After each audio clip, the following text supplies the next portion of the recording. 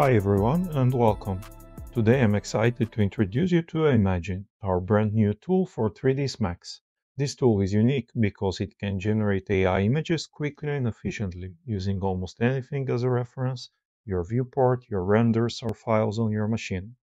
Let's take a look at how it works. I'll start by loading my current viewport into AImagine as a reference image. From here I can type a prompt, choose one of the available AI models, and generate an image with a single click.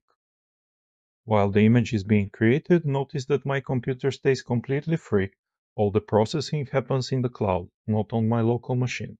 That means I can keep working on my 3ds Max scene without slowing anything down. And just a few seconds later, here's our first generated image. Now let's make things a little more interesting. I'll clear the first prompt, paste in a new one, and this time ask the model to add a road in front of the house. I'll run it and wait a moment. While it's working, I can also hide the prompt area to keep the UI clean and focus on the design. And here's the result. Looks good. I actually like both images, and I can easily bring them back into 3ds Max as references or save them directly. Let's organize them quickly. This one here and the one with the car here. Both are looking great. Now let's really challenge the model. I want to see how the house looks in winter.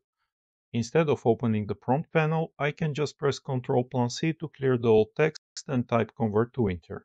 Then hit Ctrl+Enter to execute. This makes the workflow even faster. You don't have to open extra panels or break your flow. And here we go, our winter scene. Looks really interesting. I'll open it in 3ds Max and keep it as a reference. Let's compare results across different models. I'll try the same winter prompt, but this time with Google Gemini 2.5. After a few seconds, we get another version. It's also nice, but personally I think the first model gave us a more compelling result. Still, I'll save both so I can decide later. Now let's switch seasons again. I'll clear the prompt and type convert to spring, add some flowers.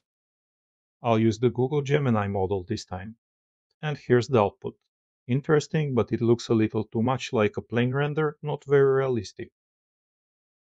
In cases like this, I can switch to one of my local models in ConfUI.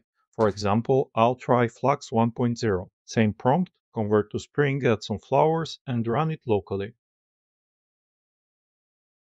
The GPU on my machine handles the processing, so the viewport may feel a bit slower while it's running. But after a short wait, here's the result. Much more realistic, though some details on the house have changed. Sometimes that's good, sometimes not, it depends on your needs. Either way, I'll save it and move on. Now, AImagine doesn't just work with the viewport, you can also use your renders. Let's change the camera angle slightly, do a quick render with our current settings and load it into AImagine. I'll close the render window and now I can apply prompts to this render just like before. The advantage of using renders is that you have more control over the environment from the start.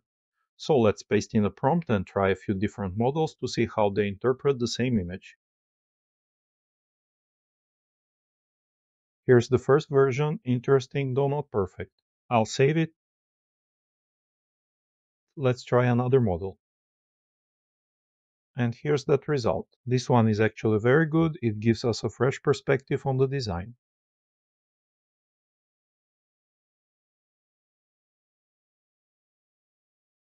Let's try one more model, same starting point, same prompt.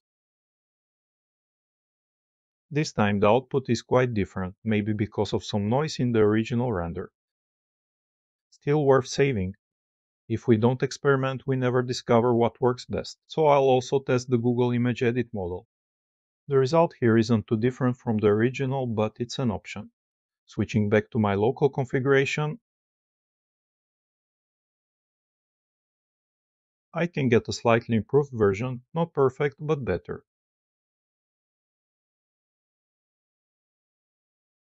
And if I use the Flux model for editing, I get another variation, slightly stronger.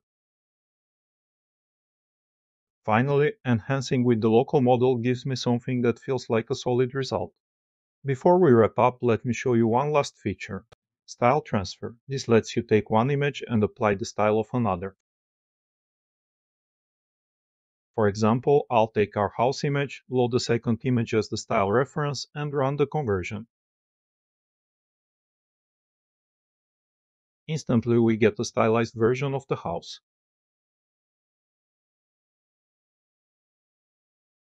Let's try again, same house image, but this time a different style model.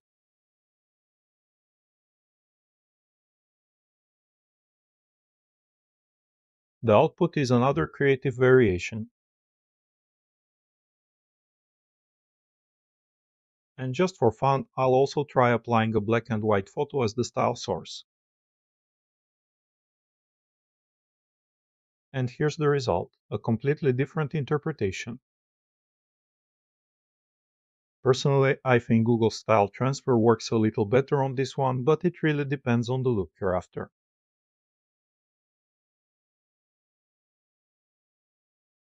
So, that's the demo. In just a few minutes, we've gone from a simple viewport image to multiple variations, different seasons, different models, even different styles. These outputs can be used for design inspiration, quick visualizations, or simply to communicate ideas with clients more effectively. AImagine will be available soon in 3ds Max as part of the Avi Studio tools. Thank you very much for watching this demo. I hope you're as excited about this tool as we are. Be sure to subscribe and follow us for more content and updates on AImagine and our other tools.